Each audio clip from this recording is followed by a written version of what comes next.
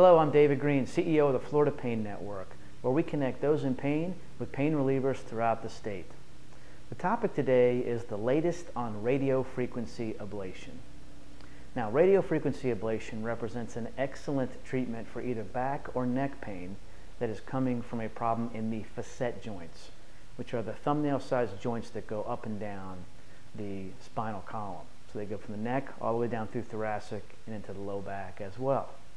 Well, studies in the past have shown very good results, but a new study that came out from New Zealand that was done over a 5-year period looking at both radiofrequency ablation in the neck and the low back showed some very interesting findings.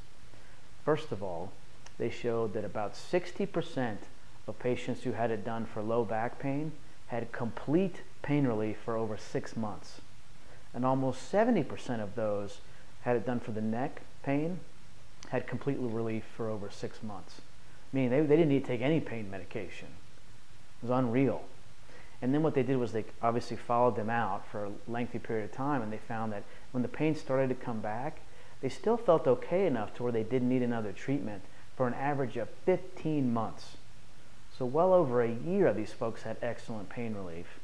And then other studies have shown that if you have excellent pain relief and the pain relief wears off, and you have a radiofrequency procedure done again, the results are excellent, typically the second time around for the vast majority of patients.